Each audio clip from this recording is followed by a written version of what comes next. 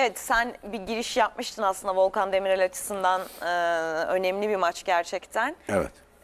Ve ama güzel de bir karşılaşma olacak. Yani güzel olacak. Maç önce Volkan'a bir sevgi gösterisi olur diye düşünüyorum. Evet. Hakikaten efsane bir kaptan, özel bir oyuncu. Ama öte yandan Fenerbahçe için de, İsmail Hoca için de özel bir maç. İsmail Hoca'nın Fenerbahçe taraftarına veda maçı olarak bakılıyor. Full tribünler önde oynanacak. Bu arada bu full tribünlerin mimarı da İsmail Kartal'dır. Kadıköy'de seyirciye hasret maçları izledik. Şu anda takımın şampiyonluk hedefi yok. Hani ikinci sırada. Ama son maçlara tıklım tıklım ortalama 35 bin üstüne, 40 bin üstüne oynayan bir Fenerbahçe var. Yine önemli eksikleri var. Ama işte Serdar Aziz döndü. Şöyle bir kadro bekliyorum. Altay Kale'de Nazım, Serdar, Tisserand, Ferdi. Önlerinde Gustavo Zayt. Sağ önde Osayi, İrfan, Rossi ve kuvvetle muhtemel Serdar yerine Valencia en uçta olacak. Hani bu kadro kazanabilir. Fenerbahçe son 2 maçını kazanarak mümkün olan en iyi puanı toplayarak veda etmek istiyor. Bu da İsmail Hoca açısından gururlu olacaktır. En azından hani verdiğim sözü tuttum. Ben bu takımı Avrupa'ya taşıdım. Bu arada yanılmıyorsam Fenerbahçe'nin bir tur daha az Glasgow'un performansına bağlı herhalde. Ön eleme oynama ihtimali söz konusu. Dolayısıyla umut vaat eden bir Fenerbahçe var. Tekrar taraftarlarına hayal kurduran bir Fenerbahçe var. Bir yandan hoca beklentisi var. Bir yandan sezona güzel bir veda etmenin, güzel bir performans en azından veda etmenin hazırlığı var. Hoca beklentisi Jesus ne zaman gelecek? Gelecek Jesus artık mu herhalde değil artık. yani. Yani Jesus ne Evet. zaman gelecek? Kuvvetli ihtimal bu maçtan sonra resmi açıklamanın yapılması bekleniyor. Tabii hoca açıklandıktan sonra da artık transfere dönecek iş. Fenerbahçe'nin başta Altay'ı yedeklemek üzere bir hamlesi olacak. Kaleci biliyorsunuz Berke ile devam etmeme kararı aldılar. Berke de yine tekrar Westerlo'ya gidecek. Sinan Bolat galiba geliyor Fenerbahçe. Sinan devre arasında aslında Fenerbahçe çok istedi. Sinan da istedi. Ama kulübü orada problem çıkardı. Kent oynatmadı zaten ikinci yarıda. Fenerbahçe ile anlaştı. Hiç kaleye geçirmedi. Resleşme yani. oldu ama Ertuğrul ihtimali de var Kasımpaşa'nın ki Ertuğrul altyapısına yetişme bir oyuncu. Ertuğrul var. Yine oradan bir Eren ihtimali var. Göztepe'den Halil ve Galatasaray'dan diğer Halil. Bunların hepsi hatta yani hoca gelmeden transferle ilgili epey bir aşama kat edildi yerli yani. oyuncular konusunda bir de tabii golcü aranıyor. Golcü konusunda işte Seferovic'den Zubas'ına birçok isim söz konusu. Ki Zuba yıllardır Fenerbahçe'nin gündemine gelen bir isim. Geçen sezon müthiş oyuncu. Seferovic de konuşuluyor. Evet. Seferovic de konuşuluyordu. Açıkçası yani ben hani ikisi arasında bir tercih yapacak olsam Zuba'yı tercih ederim ama orada şöyle bir endişem var. Oyuncu hiç Rusya dışına çıkmadı. Bütün kariyeri Rusya'da. Ama böyle isimlerden iyi kariyerler çıkabiliyor. Ben müthiş oyuncu. Yani fiziği falan müthiş yani uygun. fiziği, aklı, o çizgisi düşmemiş bir oyuncu. Ama bakalım bir hoca gelsin ondan sonra herhalde Fenerbahçe'nin kadro yapısı netleşecek. Bu arada tabii gidecek isimler de. Mesela Sosa gitti artık yani sezon bitecek. Gustavo açıkçası yani şöyle bir sorun var. Süper Lig'de başka bir takımda bir macerası olabilir mi acaba? Valla onu kendileri bilir. Süper Lig yani Gustavo'nun yaklaşık 4 milyon euroluk bir yıllık maliyeti var.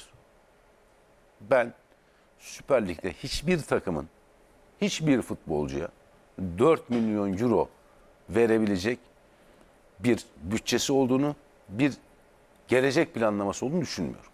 4 milyon euro korkunç bir para. Bizim kulüp bütçelerimiz, kulüplerimizin içinde bulunduğu mali durum vesaire düşünüldü ve ne yapacaksın ya? Yani 4 milyon euro verdim ben sana. Pepe için aynı şeyleri söylemiştim. 4 milyon euro verdim. Bana bunun geri dönüşü ne olacak? Yani senden işte ekstra bir sponsorluk anlaşması mı, efendim izlenirlik oranın mı artacak, ürün satışın mı katlanacak, sportif olarak ne vereceksin bana?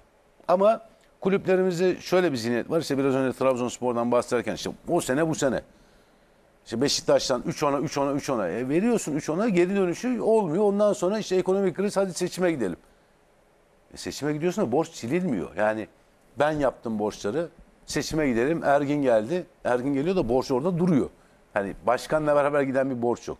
Gerçi bu spor yasasıyla İşler bir şeyler değişecek biraz. değişecek gibi görünüyor ama artık Gustavo şimdi son haftalarda, yani son haftalarda değil mi, Crespo sakatlanması kimsenin Gustavo'yu kullanacağı yoktu.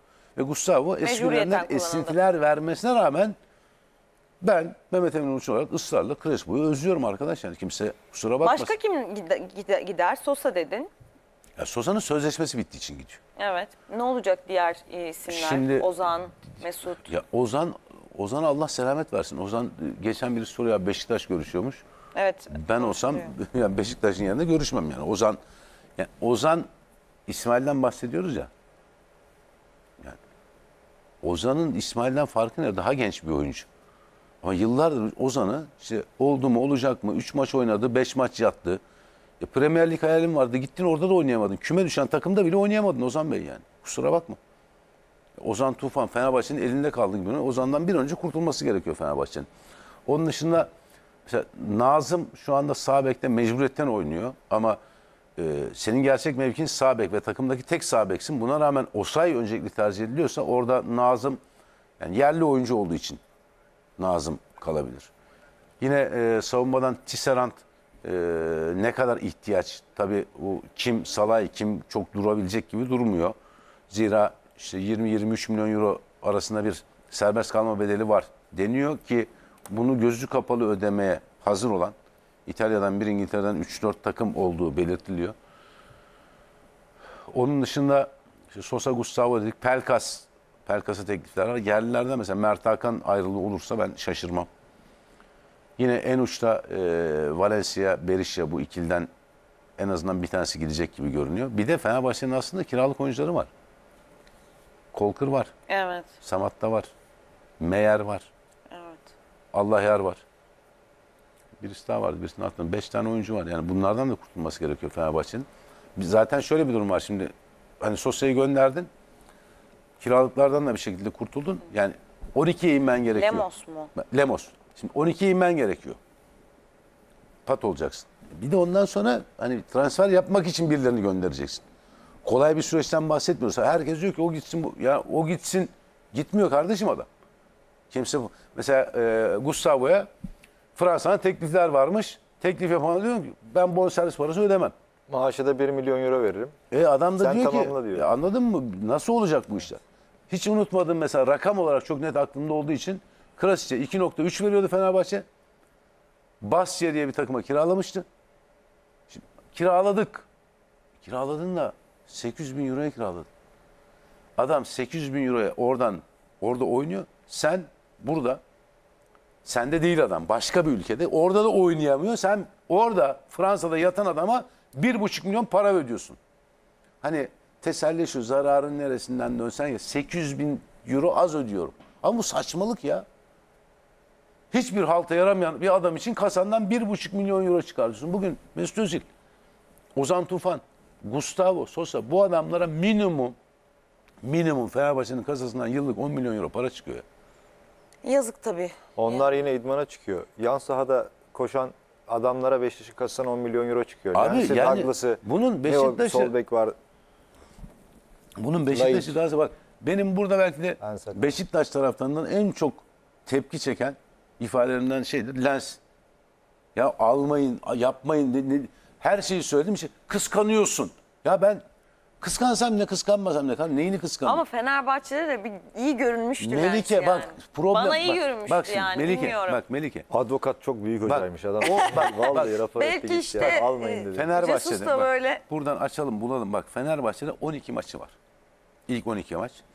Sonra o performansla Hollanda milli takımına seçildi. Gitti orada sakatlandı. Geldi olmuyor. Bir röportajı var. Ne oldu Lens falan, rakipler beni çözdü. Ya Lens, senin yaptığın şey şuydu. Topu alıyordun. Bir vuruyordun. Bir depar gidiyordun.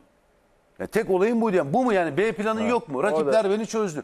Beşiktaş'a geldi ya. Beşiktaş'a bunun maliyeti ne kadar? 5 milyon euronun üstünde ya. Ne? Bir de nasıl bir Yok, geliş. ya 4 bak, küsür falan bir bonservis Önce bir ödendi. kiralandı. bir sene. Acayip bir kiralama ücreti. Sonra acayip bir bonservis ücreti. Ve performansı kötü olması 5 yıl sözleşme. O dönem işte Sayın Fikret Orman'ın o dönem Sayın Aziz Yıldırım'la Fenerbahçe olan biraz çalım atma karşılıklı sevdalar vardı ya. İşte Gökhan'ı aldım, Caner'i aldım, Lens'i aldım gibi. Yani o rekabetten kurumların zarar etmesi yani. Abi arada- Lens'in olayı şu, özür dilerim. Lens olayında çalım atıyorsun ya, çalım atıyorsun, vuruyorsun, gol oluyor. Allah, yanlış kaleye attın. Kendi kalene gol attın Fikret Başkan. Bu arada şimdi oyunculardan bahsetmişken o konuya girmemiştik Trabzonspor'da. Vakeme ile ilgili de düşüncelerinizi merak ediyorum Ergin. Orada da bir Vakeme kalsın mı, nasıl kalır? Masaya oturuldu, anlaşma ve şimdi tabii bir kutlama havası var ama bir de böyle bir gerçek var. Zaten hoca son maçta kullanmayıp kupada kullandı. O biraz sinyaldi. Vakayeme ile oturup bir konuşulmuş gibi. Vakayeme'nin istediği şartlarda anlaşılmaz. İlk istediği şartlardan bahsediyorum. Öyle bir dünya yok. 3 yıl sözleşme vereceğim sana. 3 milyon euro para vereceğim. Kendi oyuncuma imza parası vereceğim. Böyle bir dünya yok. O konuda Trabzonspor haklı. Vakayeme gibi bir oyuncuyu izlemekten acayip keyif alıyorum. Şöyle tutarım ben Vakayeme'yi. 1+1 yıl. Evet. Şartım da bu. Geçen sene kazandığını vereyim sana ama 1+1 yıl sözleşme. Sanki orta bulunuyor gibi. Fenerbahçe'ye gidecek, Beşiktaş'a, Galatasaray'a. Kim veriyor 3 yıllık ve bu kadar yüklü paralar? Veriyorsa başka bir Lens vakası izleriz. Vakayeme kötü bir oyuncu değil. Yapar sana. Lens gibi olmaz. Yapar. Ama ne kadar yapabilecek? 3 yıllık sözleşme nedir yani? Şimdi Lens'e baktım bu arada, doğru mu hatırlıyorum diye. İlk 10 maç 2 gol 7 asist. Sonraki 16 maç, yani 26'lık maç oynamış. Sonraki 16 maç 2 gol 4 asist. O 10 maçlık performans var ya. Orada 2'de 3'te Avrupa maçı bir şey oldu, tamam mı? Böyle 12-14 maç falan. Onunla Hollanda milli takımına gitti. Orada bir sakatlık yaşadı, sonra geçmiş olsun. Vakeme konusunda Çok hızlı. birebir katılıyorum Ergin'e. Yani bir kere Larin'de de aynı şeyi söylemiştim. Şu kendi oyunu imza parası istiyorsa benden, kendi oyuncum, direkt kalkarım masada. Direkt kalkarım. Kim olduğundan bağımsız. Abi böyle bir şey olmaz. Yani kulüplerimizde sürekli şey var. İşte oyuncu rakibe gitsin kardeşim. Bana bir kere burada sportif ahlak diyelim kibar ifadeyle, o ahlak disiplini olan oyuncu lazım. Vakayeme kaç yaşında? 33 yaşında. 3 yıllık imza. Vakayeme fiziğiyle, temposu oynayan bir oyuncu değil. Çalımlarla oynayan bir oyuncu. Bulursun bir tane daha.